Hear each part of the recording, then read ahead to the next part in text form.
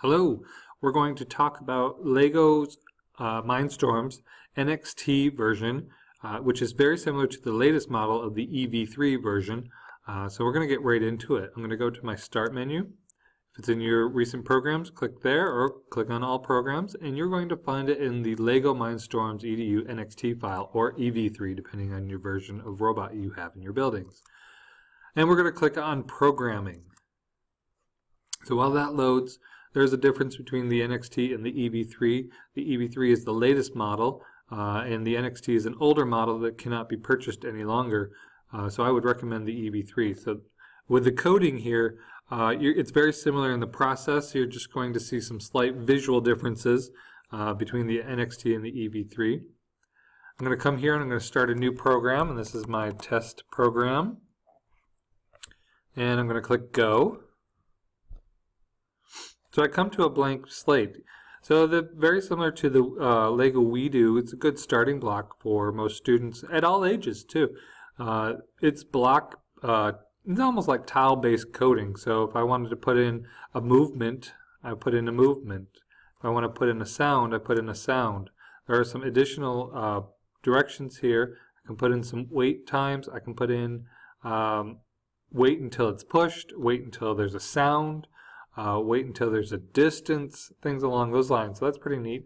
What you're going to see is when you click on a block, your coding options down at the bottom of your screen are going to change. So I've got my gearbox here, I've got my sound block here, and they change. So my gears, I've got A, B, and C for my motors. B and C are typically your drive motors, and your A motor is typically like an external arm, a lift arm, or something else. It's the third option. You've got your forward and your reverse. Just know, depending on the way you build your robot, will depend on which direction your robot actually goes. So forward might actually be reverse, and reverse might actually be forward. So there's going to be some troubleshooting involved here. Some really good critical thinking. You've got your directions. Again, you've got your B and C. It's not necessarily left or right, depending on how you connected your robot in the build process. So you could be going to C, which is actually going to go left, or vice versa. So there's going to be, again, some trial and error. So most times you're not going to get a code right in the very first time. And that's okay. It's okay to show kids that in coding that there are options. You're going to fail and you're going to succeed. And being able to troubleshoot, revise, edit, and really go through the EDP process will allow them to think better and grow stronger as learners.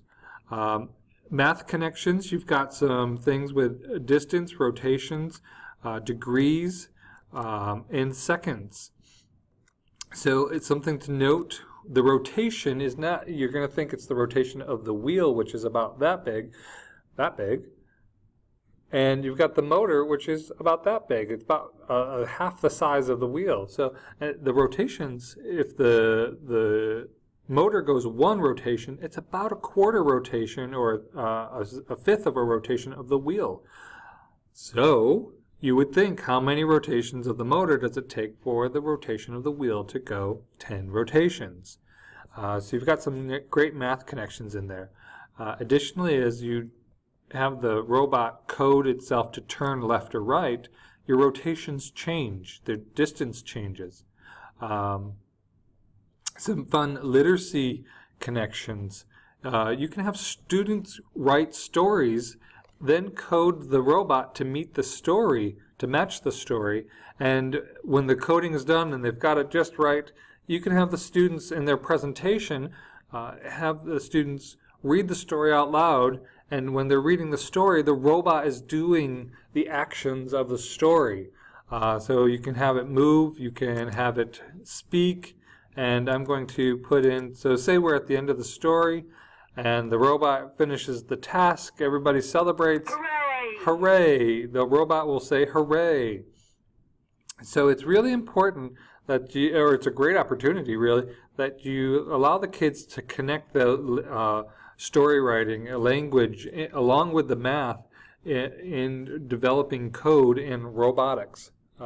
So something to think about with your robot, though, it does take time to build depending on how detailed it is. There are easy robots to build that take maybe 30 minutes or a class period, and then the coding will take a little bit longer depending on the age and the ability level of the students, and if you're going to have them write stories and do mathematics, measurement, and things along those lines. So allow the time for your students to create in their learning. All right, good luck. Enjoy your experience coding robots.